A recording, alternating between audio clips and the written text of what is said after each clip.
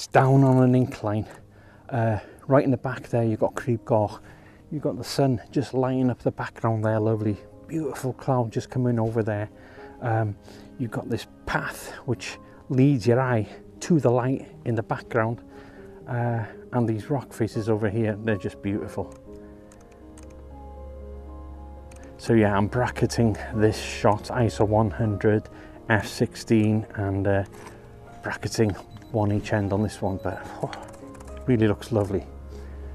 And I think what we're going to do now after this shot is stay at the top here for sunrise and hopefully get a bit of colour behind there. So I'll put this image up now.